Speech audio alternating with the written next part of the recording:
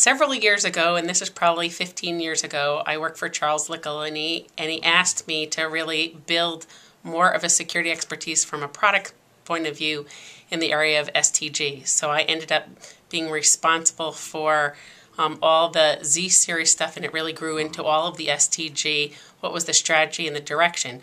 I owned hardware crypto. I owned RACF, which would be the mainframe access control product. So I really started from a product point of view. And then actually I had a conversation with Nick D'Onofrio, and I asked him what I should do next. It was one of the mentoring questions that I asked him, and he goes, stick with security, just move someplace else. So this was a perfect natural progression to go from the product side over to what does a CISO, a Chief Information Security Officer, somebody trying to protect the company do.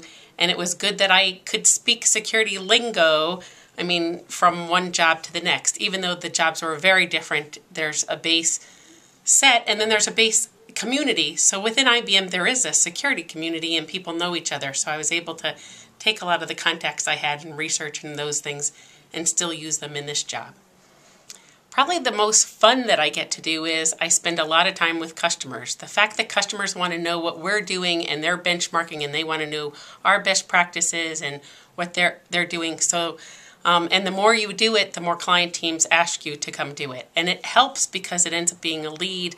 As you start talking about issues and problems, the client teams can figure out what they can then sell because you're discussing problems. So I spend a lot of time doing that. We also belong to a couple of groups called Knowledge Connect and I4, which are other companies. So under a non-disclosure agreement, we can share best practices about what's going on. So there's those things. And then internally, you would say, you know, I actively try to mentor anybody that cares about this subject that comes and asks me about it. I certainly would mentor anybody anyways, but certainly this is a field that I care about, and I try to do anything that anybody asks me as it relates to that.